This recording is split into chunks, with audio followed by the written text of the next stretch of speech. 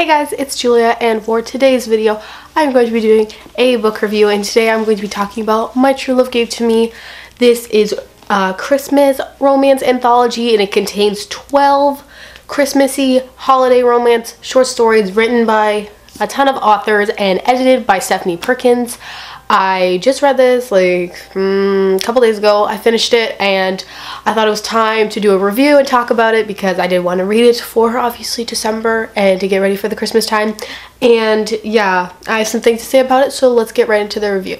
First off, since I've never reviewed like a short story collection or any type of thing like that, it's pretty new for me, so if I'm not making sense, which I usually don't make sense, but that's not the point. Moving on. I noticed that a lot of the stories that people absolutely love were the ones that I didn't like as much, but other than that, it was a okay bind up. Like, I mean, it's perfect if you want to get into that holiday mood and if you want to have some little cute romances that are all like pretty different. But other than that, there's not really anything too special about it. Like, I mean, some of them I love, but some of them just didn't have enough explanation.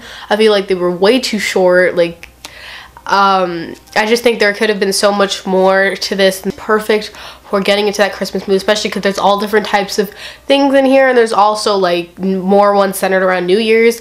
There's a couple that took place on New Year's Eve, so giving you guys the plot and everything of every single story. Plus, these are short stories, like I can't give you the plot. It's gonna take away from everything. But the first story we had was Midnights by Rainbow Rowell. This one was actually one of my least favorites. I don't know what it was. It was just like, I do know what it was. I put it wasn't memorable for me at all. I had trouble like distinguishing the characters. It could have been a lot better than it was, and I ended up giving that one a 3 out of 5, the first one, so off to a really iffy start for me.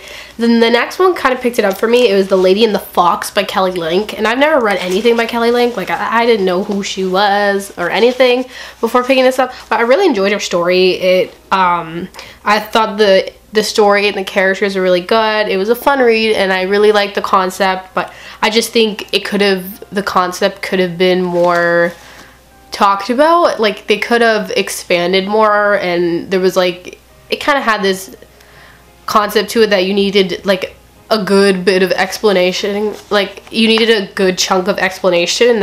We didn't have that, but I gave it a 3.75 out of 5, and it's definitely the one, like, if I think about this, I think about that one first, so it's like the most memorable story for me. And the next one was The Angels in the Snow by Matt De La Pena. I'm not sure. I have never read anything by him either, but I really liked his story.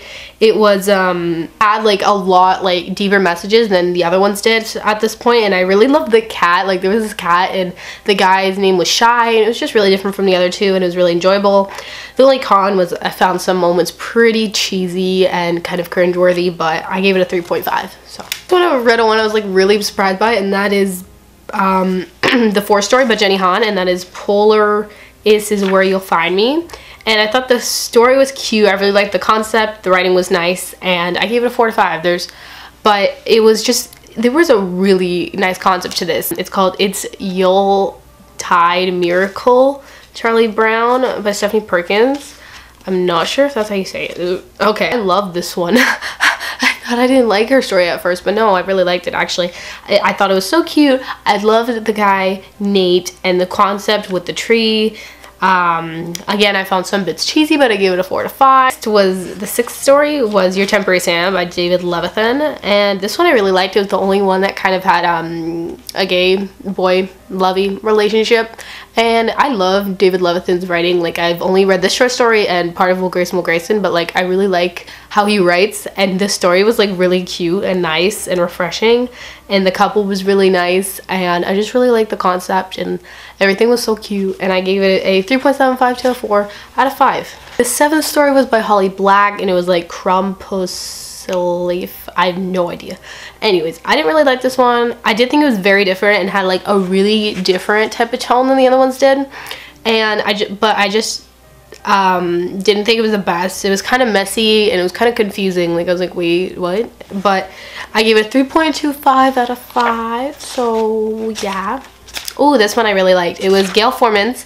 It was What What the Hell Have You Done, Sophie Roth. And this one was like really diverse with like race and religion. Like it had like that really nice aspect to it, and there was like this aspect of like with Ned Flanders from like The Simpsons, and that just like really made me smile because I'm a big fan of The Simpsons and everything. And it was just really cute and simple story, and I gave it a 4 out of 5. The 9th story was by Myra McIntyre, and it was Beer Buckets and Baby Jesus. I didn't even make any comments on this one. Like throughout it, I was kind of like getting sticky notes and like putting in my thoughts. Like this one I just put the rating, but the other ones I was like writing down what I liked about it, like as I finished it, so it's fresh in my mind and everything. And I gave this one a 3.25. Probably a reason why I didn't like it, but yeah. Next one was by Kiersten White, and it was Welcome to Christmas, CA. And I thought it was cute. It had a nice vibe to it. It had some nice themes, but it could have been better, so I gave it a 3.5. The next story was Star of Bethlehem by Allie Carter, and I gave this one a 3.25 out of 5. It was just really meh to me. It was just meh, you know what I'm saying? It was just meh. And the last one was The Girl Who Woke the Dreamer by Laini Taylor, and that one I just didn't like. Honestly, I just skim read the rest of it because I just wasn't into it, and the writing was good, but by the end of this I was just so done. I was like, I don't want to read. And I tried reading it, and the beginning was so slow, and it's just like, you know what, skim.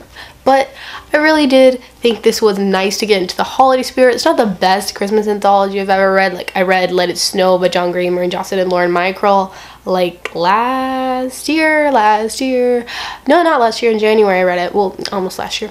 And I really enjoyed it when I read it. I think I'm going to reread it again. I might film a review for it if I reread it. Hopefully I can reread it. I don't usually reread books, but that's not the point.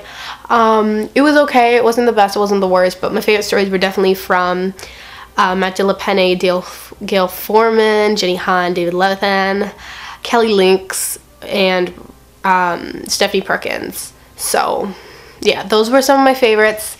But yeah, so yeah, those were some of my favorites. I hope you guys enjoyed this review. It was a bit different for me to film and everything, so I hope it was okay. Sorry if those bookshelves have a lack of books. It's that this shelf is like pretty tall, decently tall, so all my books are like really high up, and then there's not enough to fit those ones, so it's just blank. But at least you got a tree. So where is it? Here? Yeah, you got a tree here. Yeah. So thank you guys so much for watching this review. I do hope you guys enjoyed it, and let me know your thoughts down below and what you thought of them. Definitely the one that sticks out most in my mind was Kelly Lynx. The fox one sticks out most, and the tree one, which I think was by Stephanie Perkins. So those stick out to me most. Yeah, but I'll see you guys soon with a new video. Bye.